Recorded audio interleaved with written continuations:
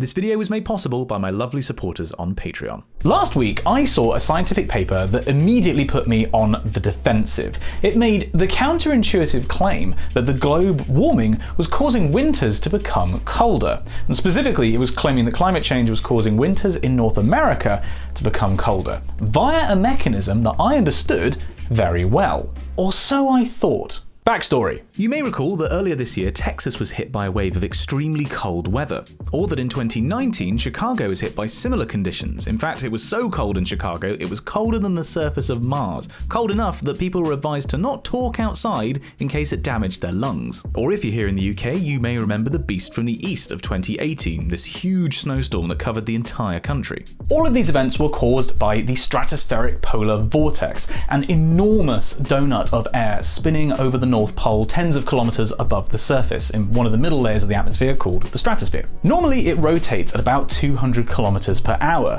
but roughly once every other year it basically shreds itself apart in an event called a sudden stratospheric warming, where in the space of a week the middle atmosphere heats up by tens of degrees Celsius. In the 2 months or so after one of these events, weather at the surface is changed, and specifically it's changed because the jet stream, which is this ribbon of fast moving air, is moved further south and it meanders around a bit more. And what that means is air that is normally trapped over the Arctic is allowed to meander a bit further south and sit over the UK or over Chicago. The physical mechanism by which the vortex and the jet stream are coupled isn't exactly known, but what we know for sure is that when the vortex yeets itself apart, extremely cold weather events are much more likely in the vicinity of the jet stream. I did my PhD on this phenomenon, and I've done a whole video on my thesis if you'd like a bit more detail about that. Whilst I was doing my research, one of the big debates was, and really still is, if these sudden stratospheric warming events are becoming more frequent with climate change. The argument goes that because the Arctic is warming much faster than the rest of the world due to a phenomenon called Arctic amplification, the temperature gradient between the pole and the equator is lessening, and because that gradient is what drives the polar vortex, the vortex is getting weaker. And a weaker vortex is more easily disrupted, which means more of these sudden stratospheric warming events. However, the debate isn't settled. We're limited by the fact that these events don't happen that frequently and we don't have that long a time series to look at. They were only discovered in the 50s. So much of the debate is based on how different computer models represent the polar vortex, and that can vary pretty wildly. So when I saw this paper seemingly weighing in decisively on these events are getting more frequent with climate change side, I thought, here we go again. But it turns out the paper isn't talking about the aftermath of these sudden stratospheric warming events.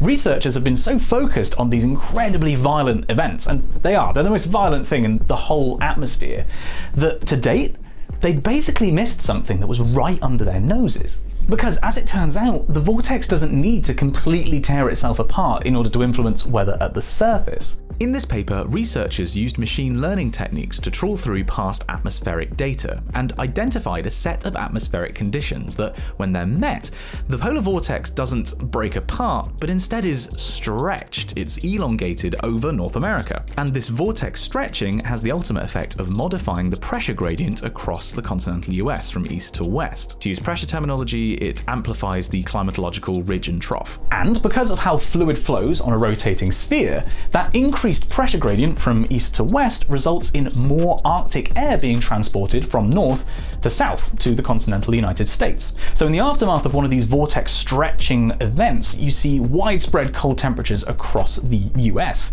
And the temperature difference is of a comparable magnitude to those seen after a sudden warming event, like we saw in Chicago, for example. Now, I've got to say, I'm a dynamicist, so I think this stuff is really cool anyway, but that's not all that this paper did. Using statistical analysis and a dynamical analysis using a simplified model of the Earth's atmosphere, the researchers identified that because of Arctic amplification, the Arctic getting warmer than elsewhere, and specifically because the Arctic was losing its sea ice, the precursor conditions for these vortex stretching events were being met more frequently. And so because of climate change, these vortex stretching events were becoming more frequent. And further, that the statistical link between climate change and vortex stretching was more robust than the link between climate change and sudden warming events. So we're left in this weird counterintuitive position of the world warming, and the Arctic warming in particular, leading to winters in North America and East Asia on average getting colder?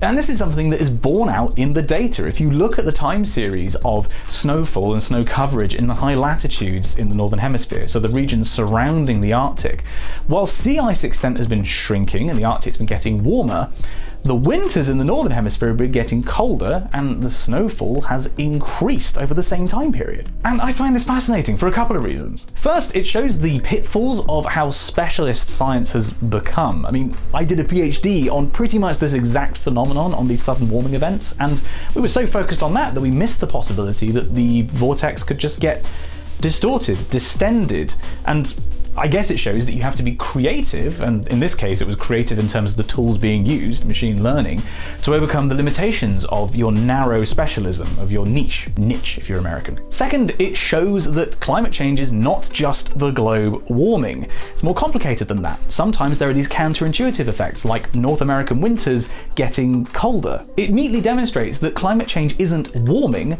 climate change is extra energy being added to weather systems unevenly all over the planet. And yes, that often results in warming, but sometimes the effects can be counterintuitive.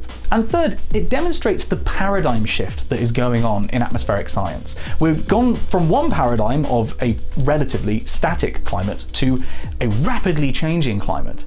And that has necessitated re-evaluating everything we think we know about the atmosphere from a dynamics perspective. Climate change is very much the greatest threat that humanity faces right now, but it's also a phenomenal opportunity to better understand the physical system of our atmosphere, the physical system that mediates, grants us our weather, and literally the air that we breathe. This paper, I think, is a great example of that. But yeah, if you live in North America, maybe look at investing in a winter wear company.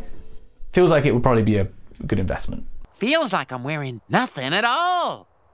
This was quite a different video to the kind of thing I normally make, so let me know what you thought down in the comments. Would you want it to be shorter or longer or more detail or less detail?